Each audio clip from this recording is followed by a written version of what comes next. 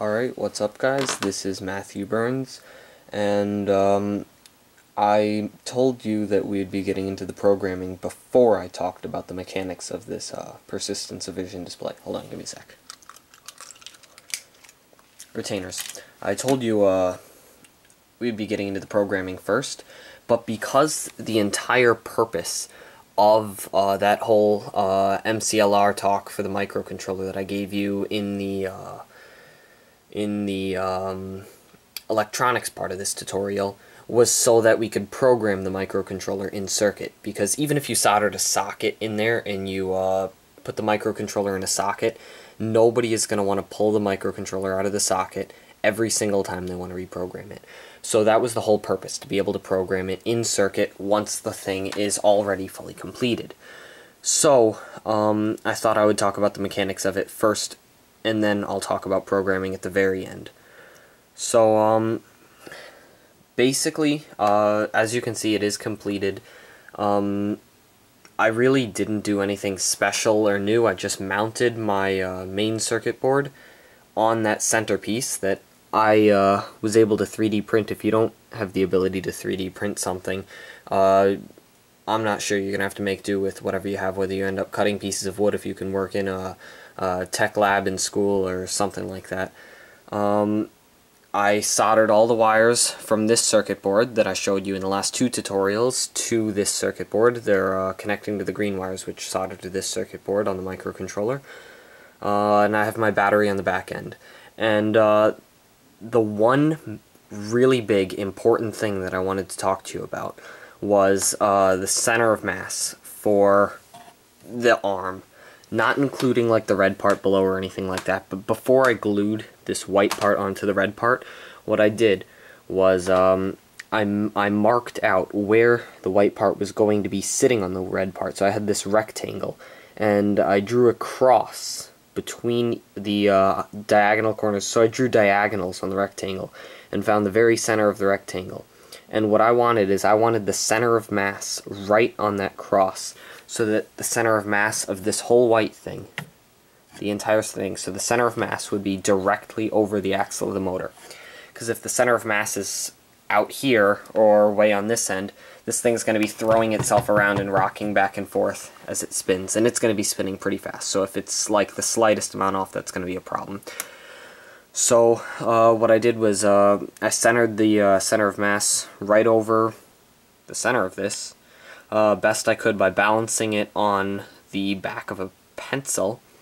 And then, yes, as you can see, I did hot glue a dime to this side of my project to even it out, because it is a little bit heavier on that side than it is on this side, even with the battery. That was the main thing that I wanted to talk to you about, because I had tried building a persistence of vision display almost a year ago actually now, and that thing was a piece of crap. Like, it threw itself around so much, you had to hold it when it spun. It was a disaster.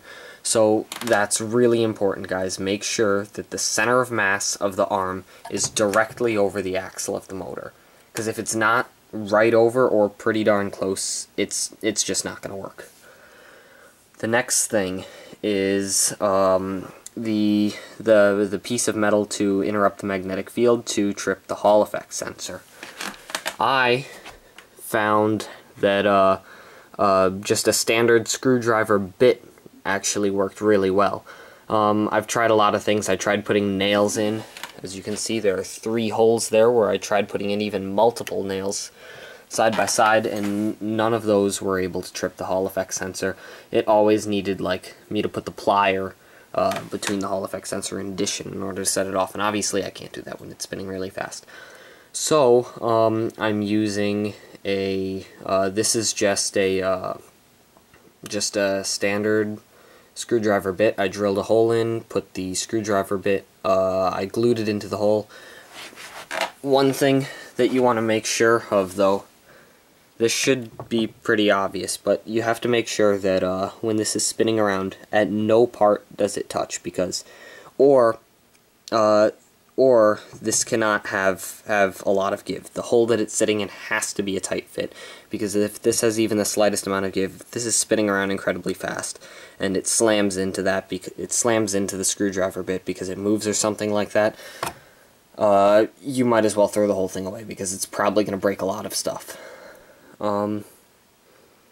Those were the only two main points I wanted to talk to you about. That, and I did make a small mistake. I do this on every single project. I design it well and everything. I make a nice printed circuit board for it, and I forget to put a switch on. So I have to connect and disconnect the battery connector every single time I want to use this. So if you are watching these videos before you put yours together, and maybe you're just soldering to a Radio Shack printed circuit board, or maybe you can make your printed circuit boards, I highly recommend you put a switch in. Those were the only two big things about the mechanics of this that I wanted to talk about. I thought the rest were pretty self-explanatory, but I guess I could go over it. I just have a wooden structure to hold my device on. I have my motor mounted to that top plate, the round one, and I have it bolted with two wing nuts to the top, and the axle of the motor with the red piece I 3D printed is sticking through, and then the arm is then just attached to that. I was going to bolt the white piece to the red piece, but I couldn't fit even my 90-degree screwdriver. I couldn't fit it in this small gap because this wood here is too thick. I wasn't able to get the screw and the screwdriver in there, so I just hot glued it, and it ended up working fine. In the next tutorial, we will be covering something a lot more interesting, because there's actually stuff to learn, not just tips. We'll be going over the programming behind this. I am not going to be explaining assembly language like from scratch. It's not going to be a tutorial on assembly language. I'm going to be assuming if you're watching this you have some basic understanding. Maybe sometime, probably before next summer or something like that, I'll get up a tutorial on the assembly language for programming PSE microcontrollers. But until then, there are plenty of other places on the internet where you can find that information. So I am going to do a tutorial on the assembly language for this, how I program this, and a few of the problems I had I might mention in case you encounter those same problems. But since it is completely built right now and ready to run, I am going to turn it on and turn out the lights and then see if this camera picks up the image pretty well. Good or not. So the first thing, obviously, I don't have a switch on mine.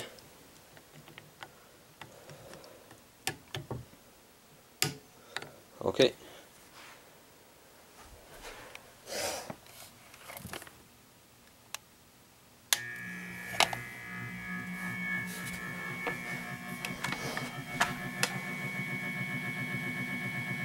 I'll probably have to turn out the lights for this.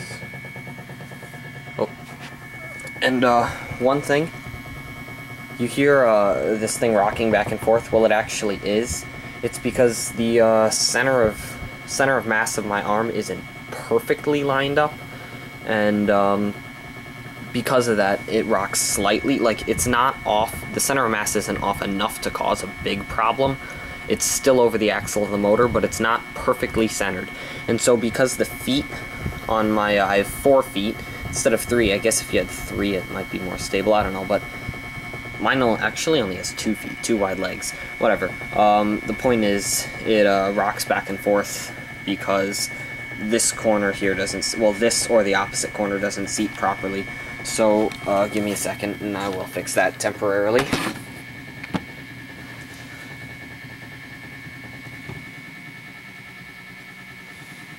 There we go.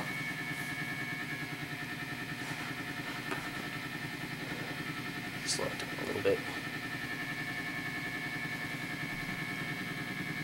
Alright.